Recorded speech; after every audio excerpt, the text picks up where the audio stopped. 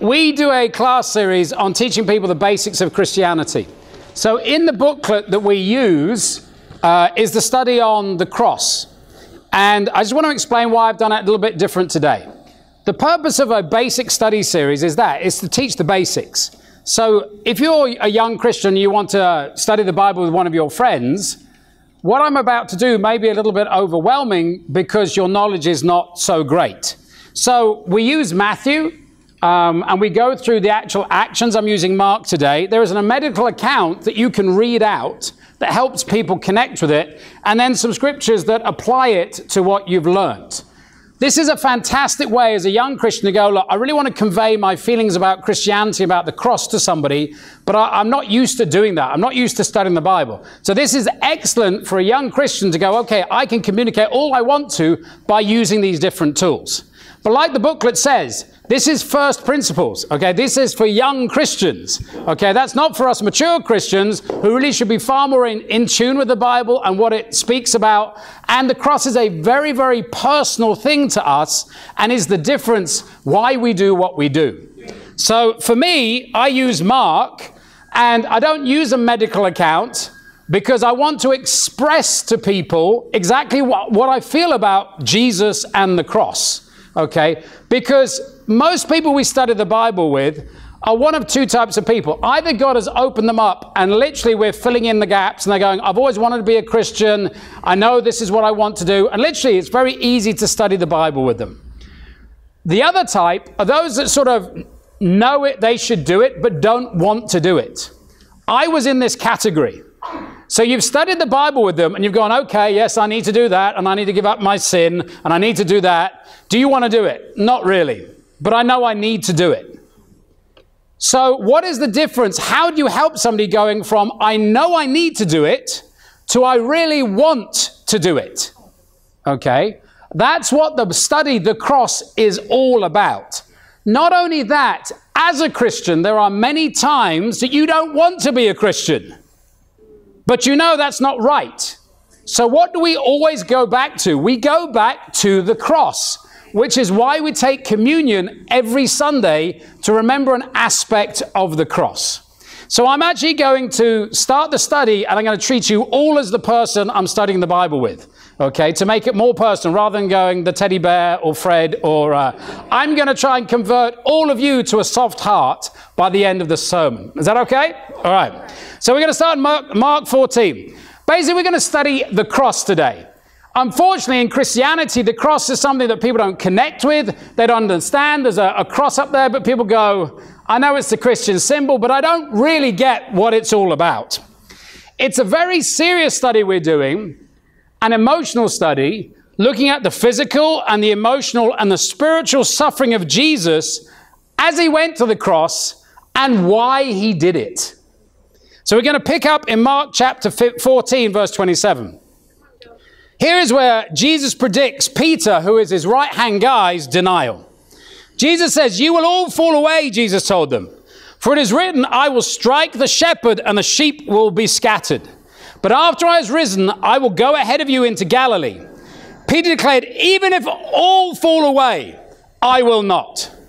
I tell you the truth, Jesus answered, today, yes, tonight, before the rooster crows twice, you yourself will disown me 3 times. But Peter insisted emphatically, even if I have to die with you, I will never disown you. And all the others said the same. The truth of it is that most of us, if not all of us, don't realize how tough Christianity is.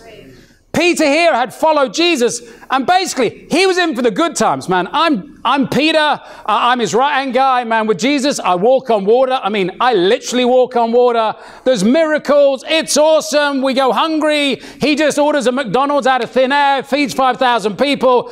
Following Jesus is incredible. And then Jesus goes, no, no, no, no, no. You're all going to leave me. And Peter's like, what? You've got to be nuts. I'm not leaving you. I mean, you the source of joy, miracles, wonder.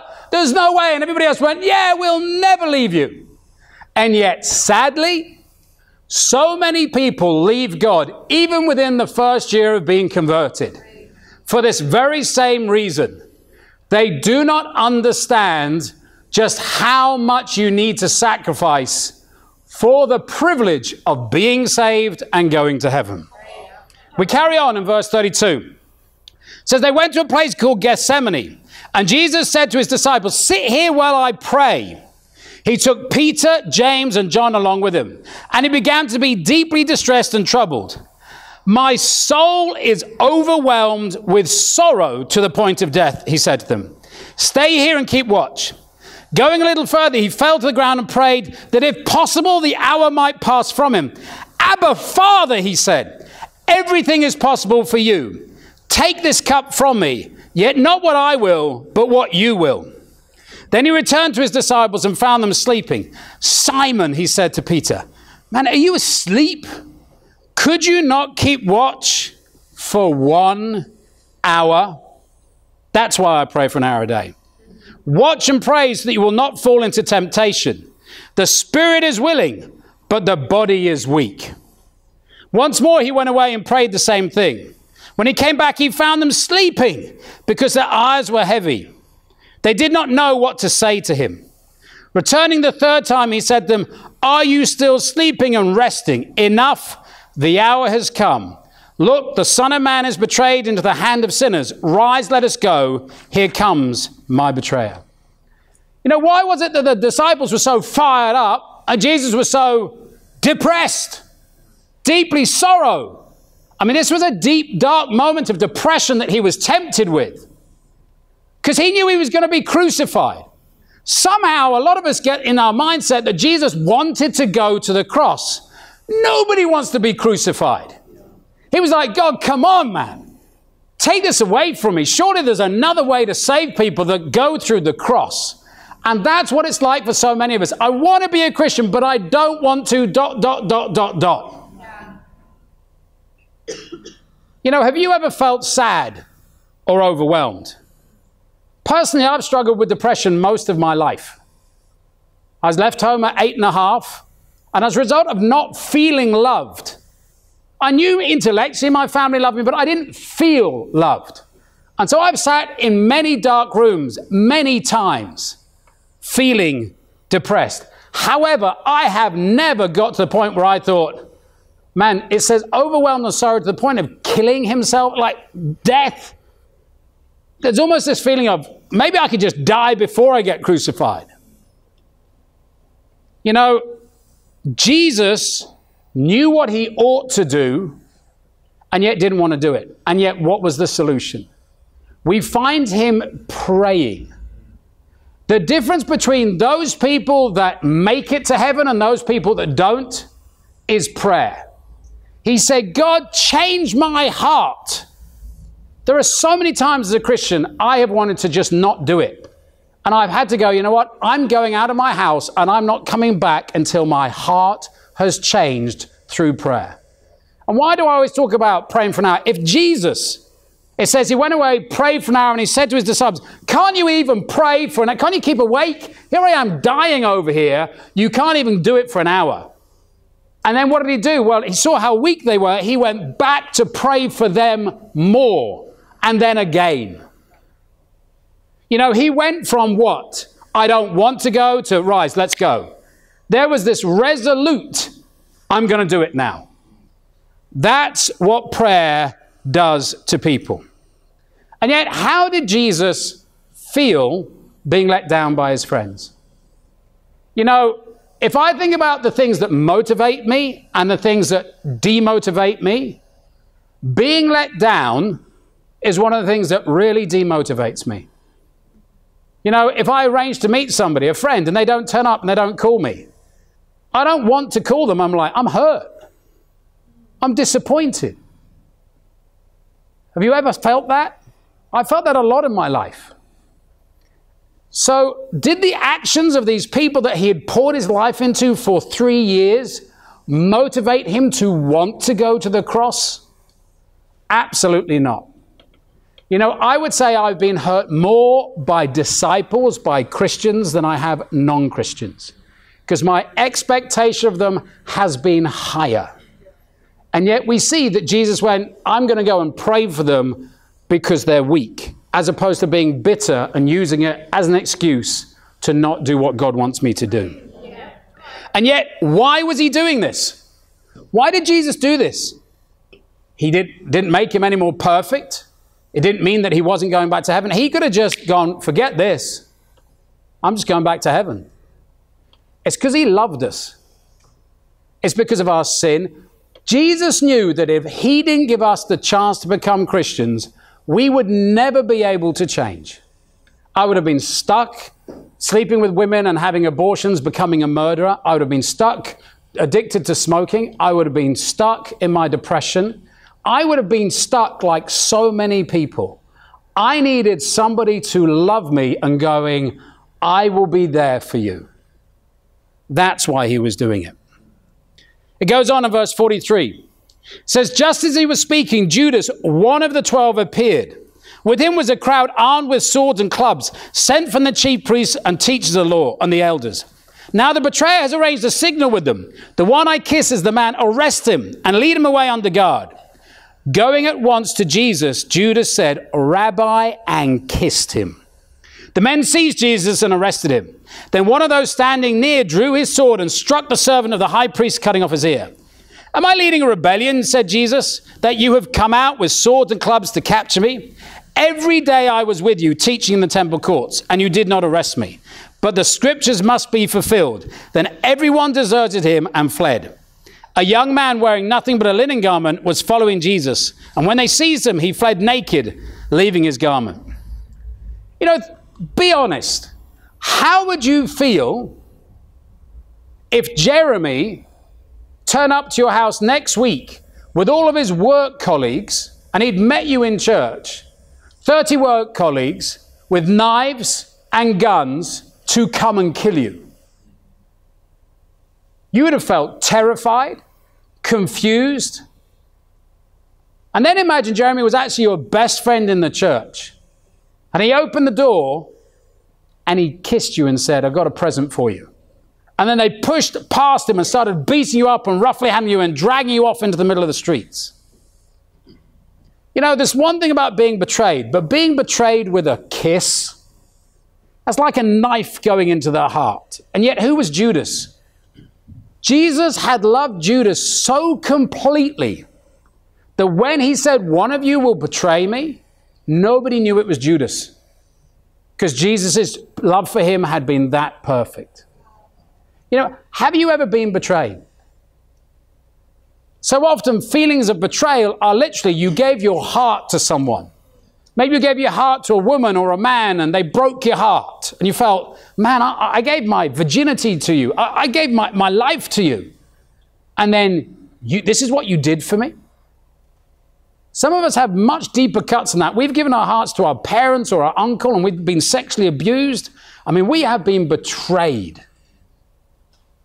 And yet Jesus, instead of it demotivating him, he went, you know what? For all those people out there that are inclined to betray people, if I don't die for them, they will remain betrayers their whole of their life. They will betray their wives and their husbands. They will be adulterous. They will leave their kids when it gets tough, and they will betray their responsibility. I need to be the example. I need to love them and show them what true love is, that when pain is the alternative, you can embrace it and you can succeed. You know, what could he have done? Well, in Matthew it says he could have called down a legion of angels. He could have gone, man, just legions of angels, just come on here, take care of these guys. But you see, the easy way out doesn't accomplish what we want. When I studied the Bible, the biggest thing that convicted me was I had always run away when the pain had got tough. When it had got tough, I was a quitter. Now, I had a high threshold, so most people didn't see that. But you know what? If a relationship got too sticky, we finished, rather than push it on through. If there was an argument, you know what? I wouldn't resolve it. If I felt hurt or betrayed, I just not call that person back. Why? Because I was a quitter. And yet, when I look at Jesus, there is nobody that is more heroic to me than Jesus. That's why I'm a Christian. You cannot tempt me to follow you because you are not as impressive as Jesus. Carried on in Mark 14:53. Says they took Jesus to the high priest, and all the chief priests, elders, and teachers of the law came together. Peter followed him at a distance, right into the courtyard of the high priest. There he sat with guards and warmed himself at the fire. The chief priests and the whole Sanhedrin were looking for evidence against Jesus so that they could put him to death. But they did not find any. Many testified falsely against him, but their statements did not agree. Then some stood up and gave false testimony against him. We heard him say, I will destroy this man-made temple and in 3 days build another not made by man. Yet even then their testimony did not agree. Then the high priest stood up before them and asked Jesus, are you not going to answer? What is this testimony that these men are bringing against you? But Jesus remained silent and gave no answer. Again the high priest asked him, are you the Christ, the Son of the Blessed One? I am, said Jesus, and you will see the Son of Man sitting at the right hand of the Mighty One and coming on the clouds of heaven. The high priest tore his clothes. Why do we need any more witnesses? He asked. But you have heard the blasphemy. What do you think? They all condemned him as worthy of death. Then some began to spit at him. They blindfolded him, struck him with their fists and said, prophesy. And the guards took him and beat him. Here Jesus knows that in order to save man, he needs to go to the cross. Who's he doing it for? Well, you know what? Maybe we can be motivated by sticking at Christianity, sacrificing for our friends. But then his friends let him down. He's like, but I'll still do it. Then he gets brought between the most religious, the most spiritual human beings on the planet. These guys were meant to be the representation of God's love on earth. The wisest, the kindest, the most spiritual. And what were they doing? They created a kangaroo court. Well, what sin had Jesus done? Nothing. And they made up lies, one after the other, because they were jealous. And imagine being in that court. And they're getting these people to lie about him. And Jesus says, like, there's no point arguing. I'm not going to say anything. Because the truth of it is, whatever I say, if they're willing to lie, they're just going to refute it. And he was there and they were like looking at him. And imagine they go, okay, what's the verdict? Kill him, beat him, crucify him, kill him. And then it says they begin to spit at him. I don't know about you, but growing up, there were two things you didn't do on the schoolyard unless you wanted to fight. One was insult my mother and one was spit at me. There is something about being spat on that is just so offensive. And yet Jesus did not react. And then the cowards said, let's blindfold him. Why? I think they were terrified to look into his eyes. I think they were terrified to go, man, there is nothing that is going to move this man to sin. And then it says they beat him. The cowardly so-called spiritual leaders of the world spat on him, blindfolded him, only hit him when he couldn't look back. Let me ask you, if you were Jesus, would you have died for the world? I wouldn't. Your friends let you down. Your parents think you are crazy, and the most spiritual people that are meant to be your examples are wicked, evil cowards. And yet, why did he do it? Because he loved us. Even if I was the only human being that actually became a Christian, Jesus would still have died for me to give me hope of changing the world. That's why. We read on. It says, while Peter was below in the courtyard, one of the servant girls of the high priest came by. When she saw Peter warming himself, she looked closely at him. You are also with that Nazarene Jesus, she said, but he denied it. I don't know or understand what you're talking about, he said, and went out into the entryway. When the servant girl saw him there, she said again to those standing around, this fellow is one of them. Again, he denied it. After a little while, those standing near said to Peter, "Surely you are one of them, for you are a Galilean." He began to call down curses on himself, and he swore to them, "I don't know this man you're talking about." Immediately the rooster crowed a second time. Then Peter remembered the words Jesus had spoken to him. "Before the rooster crows twice, you will disown me 3 times." And he broke down and wept. You know, when Peter was asked if he knew Jesus, he was like, "I don't know him. Not my friend." And yet, in Luke 22, it says that Jesus looked at Peter across the courtyard, and Peter saw his eyes and broke down into tears. His best friend was so pathetic and weak, he was fearful of death for the Savior. That's us. That's us. It's too hard. Let me tell you, you live in Australia, Christianity is not hard. It's not hard. If we ever say that, we need to be ashamed of ourselves. Oh, it gets difficult. But we are not in India. We are not in Russia where it's illegal to be a Christian. We are not in any of those countries. And yet Jesus knew how weak we can be. And he said, "You know what? I need to die on the cross so that these guys can be saved, can get the Holy Spirit, so they have the strength not to be that weak." Without him going to the cross, there would have been no indwelling Holy Spirit. It was because he loved us that he died on the cross. Carry on in Mark 15, verse 1. It says, "Very early in the morning, the chief priests with the elders that teach the law and the whole Sanhedrin reached a decision. They bound Jesus, led him away, and handed him over to Pilate. 'Are you the king of the Jews?' Pilate asked. 'Yes, it's as you say,' Jesus replied. The chief priests accused him of many things. So again, Pilate asked him, 'Aren't you going to answer? See how many things they are accusing you of.' But Jesus still made no reply, and Pilate was amazed. Now it was a custom of the feast to release a prisoner whom the people requested. A man called Barabbas was in prison with the insurrectionists who had committed murder in the uprising.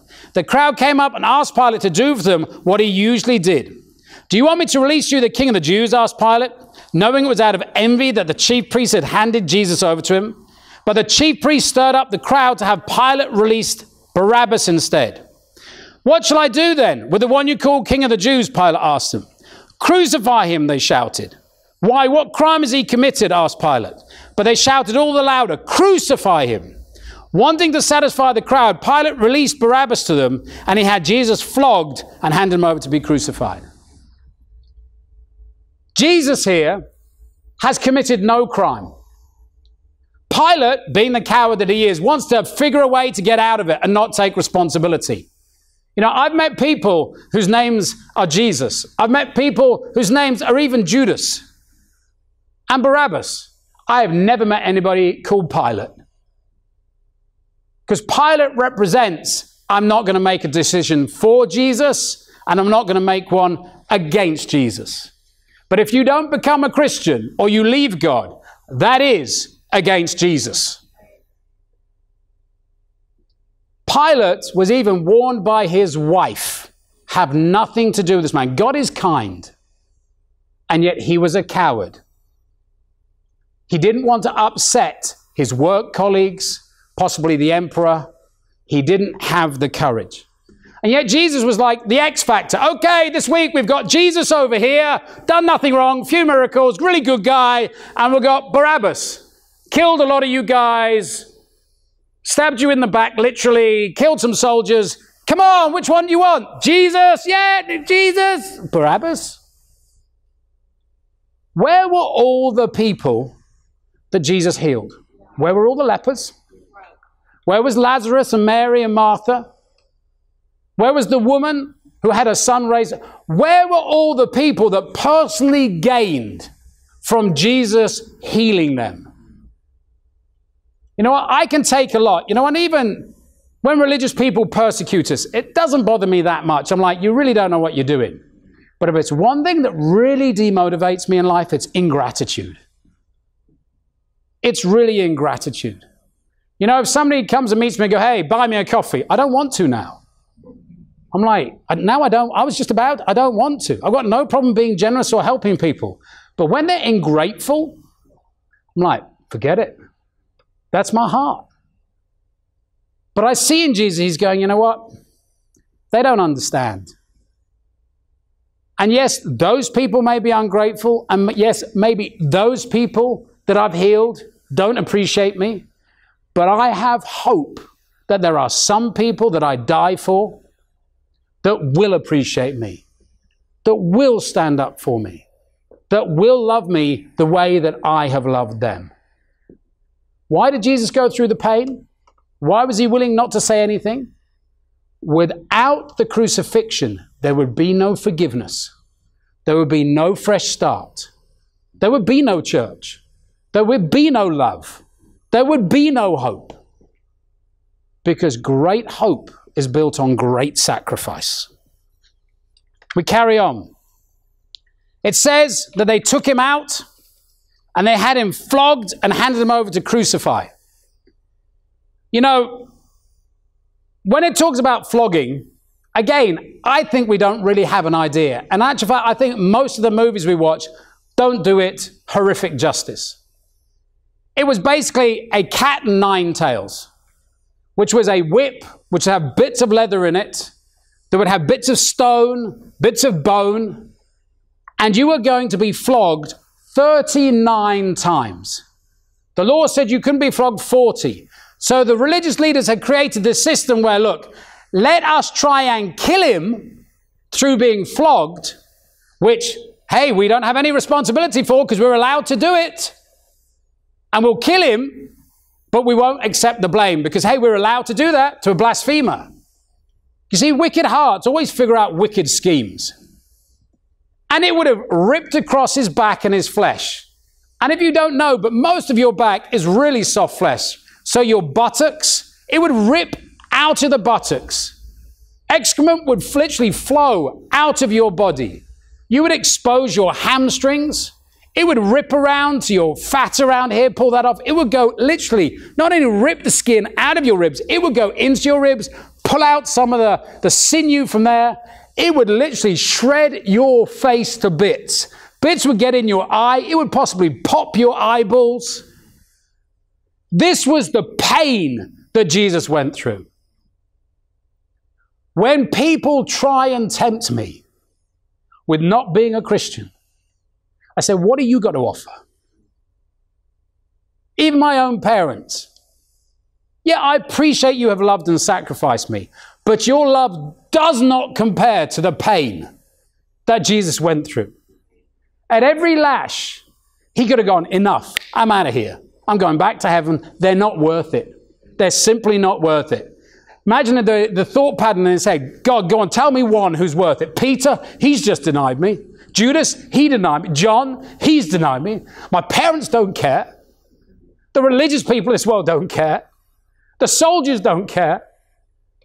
The people I healed, they don't care. Give me a reason to continue. And yet somewhere in his heart, he said, if I don't do it, no one has the hope of change. We're going to be thrown over to atheism, materialism, communism, Catholicism, false doctrine. That's our greatest hope. And all of them, literally, genocide, thousands. That's why I'm a Christian. That's why I fight for it. It says they take him out to be flogged in Mark 15, verse 16. It says the soldiers led Jesus away to the palace, that is the praetorium, and called together a whole company of soldiers. They put a purple robe on him. They twisted together a crown of thorns and set it on him. And they began to call out to him, "Hail, King of the Jews!" Again and again, they struck him on the head with a staff and spat on him. Falling to their knees, they paid homage to him. And when they had mocked him, they took off his purple robe and put his own clothes on him, and they led him out to crucify him. You know, many times in my life, I've been mocked. Many times. Some for my own stupidity, having a Mohican and looking a bit weird. But nothing like this. But I tell you, if it's one thing that stirs anger, it's insult. Many of us have children. They've insulted us more than we can imagine. Many of us have parents that have insulted us, friends. We have been the insulters. There is something about being insulted. Not even physically. Sometimes physically it's harder to separate it because you go, this will go away. But when somebody starts to attack your personal character, inside us there is this feeling of, that is wrong. This is unjust. I am perfect. I have done nothing wrong. And you are mocking me? If ever, I think Jesus was tempted to just get up and cool down, fire to just obliterate mankind. I think it was at this moment. And yet, what does he say? Father, forgive them. They don't know what they're doing. And it says they took him out to crucify him. Verse 21 says, a certain man from Cyrene, Simon, the father of Alexander Rufus, was passing by on the way in from the country. And they forced him to carry the cross. They brought Jesus to the place called Golgotha, which means place of the skull. Then they offered him wine mixed with myrrh, but he did not take it. And they crucified him. Dividing up his clothes, they cast lots to see what each would get. It was the third hour when they crucified him. The written notice of the charge against him read, King of the Jews. They crucified two robbers with him, one on his right and one on his left. Those who passed by hurled insults at him, shaking their heads and saying, so, you are going to destroy the temple and build it in 3 days? Come down from the cross and save yourself. In the same way, the chief priests and the teachers of the law mocked him amongst themselves. He saved others, they said, but he can't save himself. Let this Christ, King of Israel, come down from the cross that we may see and believe. Those crucified with him also heaped insults at him. You know, they came to gloat. Jesus wasn't even strong enough to actually lift the beam that he needed. You know, do you know how somebody dies when they're crucified? We see all of these things about, you know, they're being crucified and put through here. Basically, crucifixion was created to be the most excruciating way to die in existence. That was its whole purpose. You would be nailed to a cross, some say just literally a single piece of wood. But the way you would die is you would actually suffocate, because you literally have to pull yourself up and breathe by pulling yourself up on your bone and pushing yourself on your feet. And you get to the point where you are caught between, I need to breathe, but I can't do it because of the pain. And in the end, you are exhausted and you actually suffocate as if you are drowning. Why on earth would a man who could at any moment go, forget this, bother to do that? And as if the temptation was not enough, you have people on his left, on his right, real sinners, robbers, mocking him. And yet, even in that last hour, Jesus' focus was not on himself. He looked down on his mother and said, John, take care of my mother. And he even gave salvation to one of the thieves. You know, I struggle with evangelism sometimes. This takes it away. Gives me deep conviction. What do I justify lack of evangelism for? Rarely is it illness or a cold. It's just I don't want to. I just don't want to. I don't have to. Imagine if Jesus didn't have to. Didn't have to go to the cross. Didn't have to save us. I mean, none of us deserve it. And yet, catching up in verse 33, says, at the 6th hour, darkness came over the whole land until the 9th hour. And at the 9th hour, Jesus cried out in a loud voice, Eloi, Eloi, lama sabachthani, which means, my God, why have you forsaken me? Here, Jesus experiences the ultimate pain. Jesus, throughout this whole time, has been able to pray in his mind, pray in his heart to God, maybe even pray out loud and go, God, help me through this, help me through this, help me through this. He's got his best friend there with him. He's got God Almighty urging him on. He can communicate. And we all know that what's it like. When we're struggling with temptation, we can pray, God, help me through this. And he comes and he strengthens. Jesus has been with God since the beginning of time.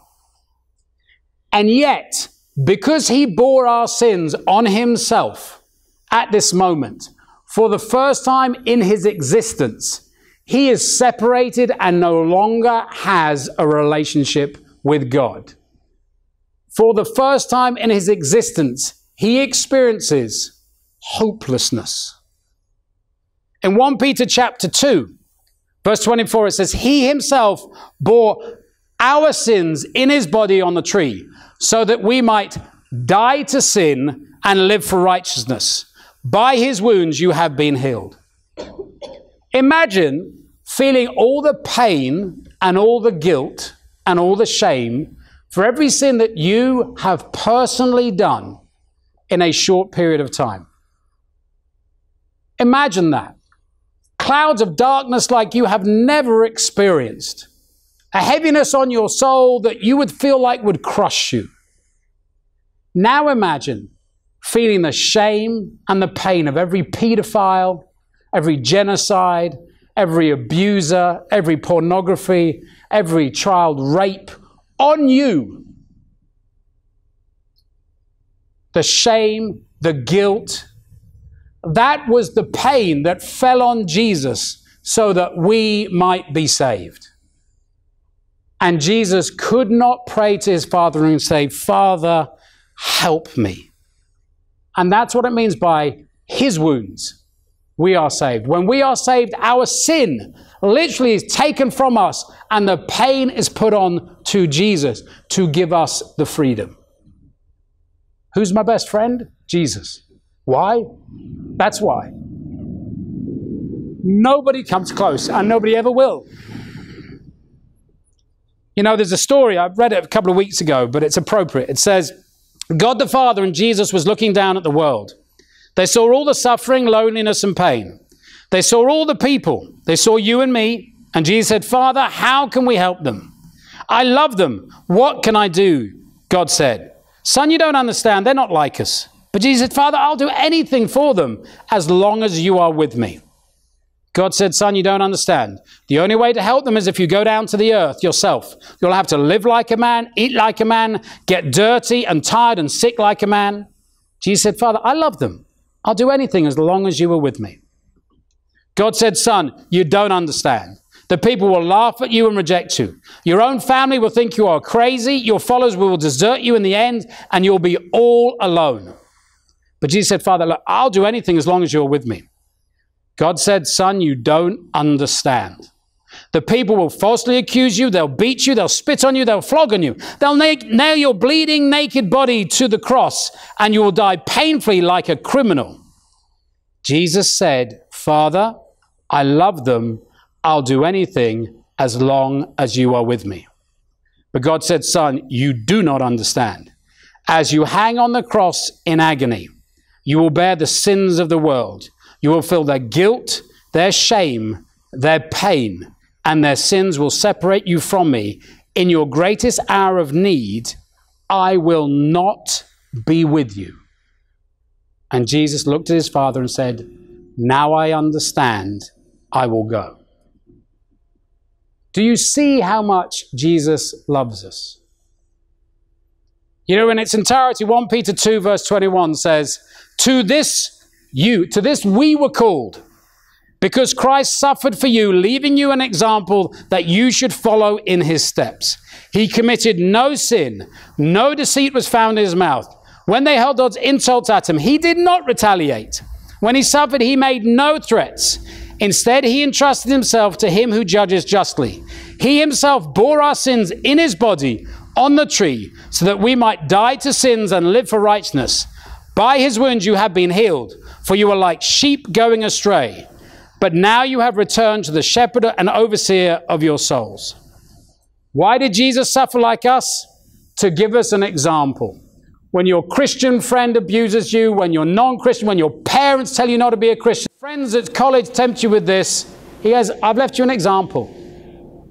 Stay close to me, remember the motivation, and don't let them touch you. Don't let them drag you away. We have to understand that Jesus died just for us. It's not a global thing. If Jesus hadn't died, Joe Willis, could not be saved. That makes it personal. Even if I was the only one on the earth that responded, he would still have gone through it. This is where in the study I challenge people. Are you willing to suffer for the privilege of being a Christian? From your daily life of having quiet times and evangelism and giving contribution and standing up against work, not putting studies above God, to literal suffering. From your family, giving up careers to go on mission teams, selling your worldly dreams to save just one more soul, like the thief on the cross. Why did Jesus bear our sins? So that we might die to sin and live for righteousness. So many of us from a moral background, we're willing to die to sin. I never really wanted to smoke. I never really want to get drunk. Yeah, how about living for righteousness? How about going on a mission team? How about going in the ministry? How about giving it all up to save a few? No, I want to be saved and I want my worldly life. The epitome of selfishness and self-deceit. You don't see, Jesus would have made the greatest career manager ever.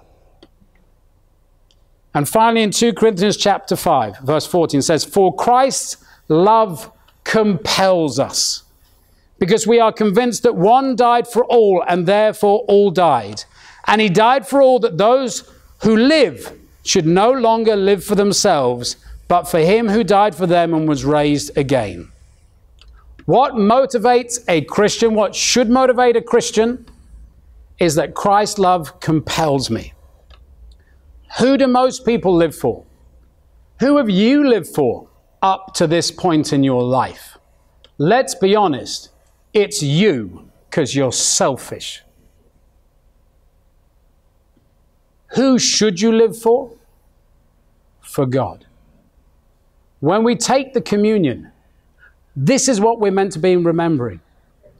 Every week, some aspect of the cross. Maybe I'm struggling with being a coward this week. I remember how Jesus was courageous. Maybe I'm struggling to get out of bed because I'm sick. Jesus denied himself. Maybe I'm struggling with prayer life. Jesus went out and prayed for others. That's the key. There's always lots of people to pray for. We go back to the cross and go, you know what? There are no excuses in my life. Jesus has taken them all away.